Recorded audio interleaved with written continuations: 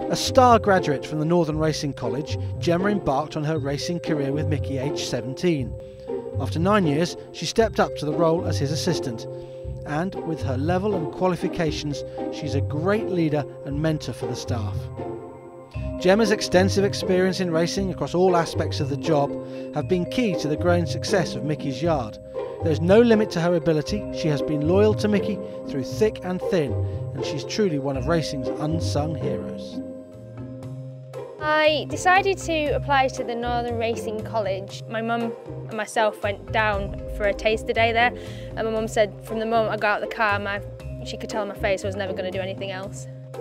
I think it's really important as an industry, and it's close to my heart. I think that the horses are everything, and if it wasn't for them there wouldn't be a racing industry. So it's important to look after them and make sure they have nice homes, and if they can't be the next top dressage horse or an eventer, even if it's just being somebody's happy hacker, I think it's important for them to have the life they deserve after racing.